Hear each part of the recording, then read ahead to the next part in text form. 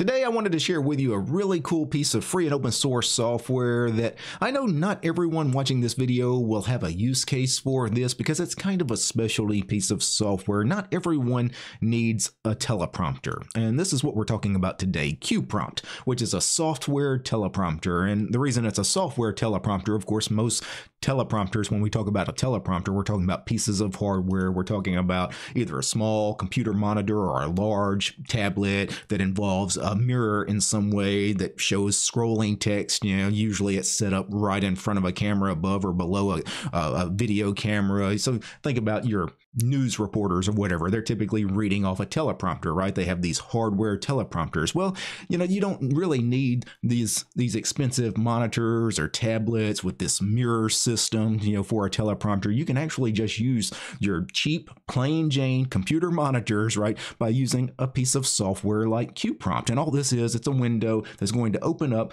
and it's going to have your script that you load, that you feed into it, and it's going to have this scrolling text, and you can read off of your computer monitor as if it was a teleprompter. One of the great things about Qprompt is it's cross-platform, meaning it works on Windows, Mac, and Linux, as well as Android devices. So if you want to throw this thing on an Android phone or Android tablet, you can use it on those devices as well. As far as packaging formats, if you're on Linux, you can see download the app image for Linux. And because that's prominently displayed, I'm assuming that's the main version they focus on is the app image. But you can see they also package it in the Snap Store as well as over on FlatHub. So you can get it as an app image, as a snap, as a flat pack. On Arch Linux, I was able to find Qprompt in the AUR. It's not in the main repositories, but it is available in the AUR on Arch Linux or any Arch-based Linux distribution. For those interested in the licensing information, if you go to their GitHub, you can find the source code on GitHub. You can see it is licensed under the GPL v3,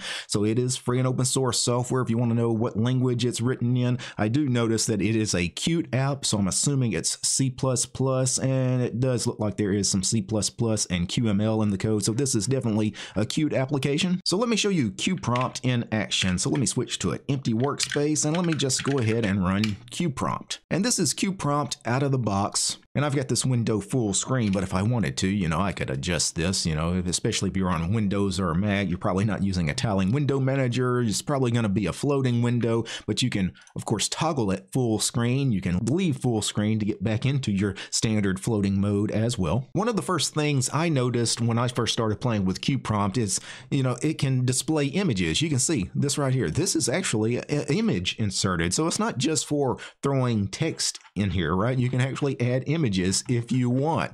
If I actually want to go ahead and start the prompter, I think most people are immediately going to play with it by starting the prompter. So hit the start prompter button here. Then it changes the screen a little bit. You get this little crosshair in the center. You get the two arrows on the side. You see it focuses on this center area of the screen. You can see because it's colored black, and then we have the upper band and the lower band here that are slightly grayish in background color. So it's really the center area that you should be focusing on. Hit start prompting again, and the prompter starts doing its thing. It starts scrolling. If you want to adjust some of the scrolling, right, you can actually play with the velocity here if you want. So you have a slider.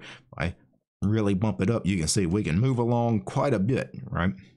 Obviously, you can play with the font as well if you want to play with the font style. As far as the bold, italics, you can play with the font face, the font size. You can also play with the colors as far as the foreground color and the background colors. Let me go ahead and return to edit mode. Of course, that stops the prompter. So where I stopped just now here in the text, you'll see this word here. It has a underline and an overline, right? It's got two lines above and below it. And what is the deal with that? Well, this is a marker because you can actually have these markers. Think of them as chapters, as bookmarks, essentially. If I actually open the sidebar, we've got this icon here that will open the little sidebar, and you can see I have these markers, including this word here, localization.qprompt.apt is what this is, although localization is abbreviated by L10N, but that's what that means, right? And if I click on it, it would take me to that chapter. Apparently there is a bookmark somewhere for qprompt.app. If I click that, it will go to that section, and then at the top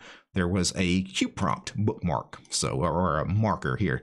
And you can see at the very top when we started, we had this word that was set as a marker. If I want to add other markers, maybe I want to set, you know, our goal as a marker. There is this icon here to set a marker.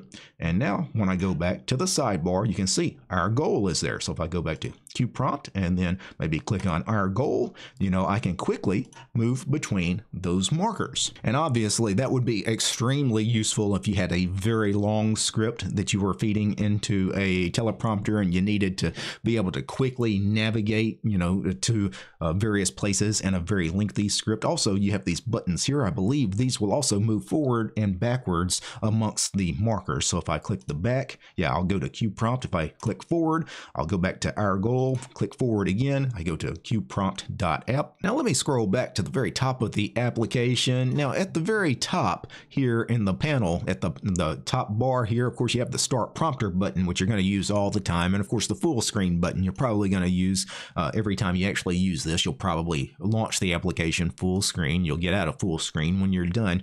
But you do have this really neat timer button. If you wanted to set a timer to your prompter, you also have this countdown button, which is kind of neat. If I actually go to countdown and set duration, by default it's set to 1 second, but I've bumped it up to a 5-second countdown iteration. And then now that I have that set, if I start the prompter, we're now going to have a 5-second countdown at the beginning. So Start Prompter, and then we get the button here, Begin Countdown. So let's go ahead and click it a second time. 5, 4, 3, 2, 1, and then it begins the scrolling. So very, very cool. For the timer button, if I click on the timer button, you can see Enable Timers. I can click on that, it's enabled. I click on Stopwatch, and you can see I get a little watch, start the prompter.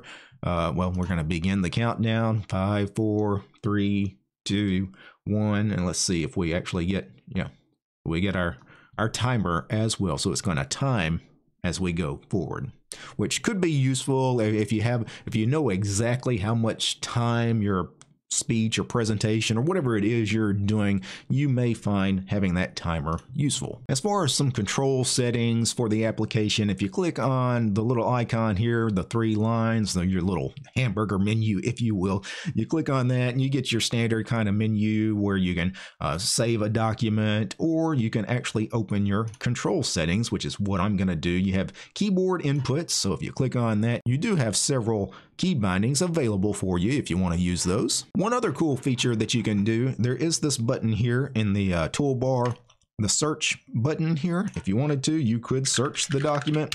And again, if this was a very lengthy script, having that search feature is a really nice touch. That could be extremely useful as well. So that was just a very quick introduction to Qprompt. Now, one thing to know about Qprompt is the main creator of Qprompt, he originally created a different teleprompter program called the Imaginary Teleprompter, I believe is what it's called. It's, again, free and open source software, and I think you'll find the Imaginary Teleprompter in many Linux distributions repositories to this day, but he no longer works on that project because he created this new, more modern project, Qprompt. So if you're a user of the Imaginary Teleprompter, you may want to go ahead and move over to Qprompt. Now, before I go, I need to thank a few special people. I need to thank the producers of this episode: Matt, James, Steve, Armor Dragon, Darloff, Daedalus, GDR, George, Lee, Matthew, Mythos, Urion, Paul, Peace Arch and Fedora, Realities for Less, Red Prophet, Roland, Soul, Astri, Tien, Run, War, Gentoo, and Ubuntu, and Willie. These guys, they're my highest tiered patrons over on Patreon. Without these guys, this quick look at Qprompt would not have been possible. The show's also brought to you by each and every one of these fine ladies and gentlemen. All these names you're seeing on the screen right now, these are all my supporters over on Patreon. I don't have any corporate sponsors. I'm sponsored by you guys. If you like my work and want to see more videos about Linux and free and open source software like Qprompt, subscribe to DistroTube over on Patreon. Peace, guys.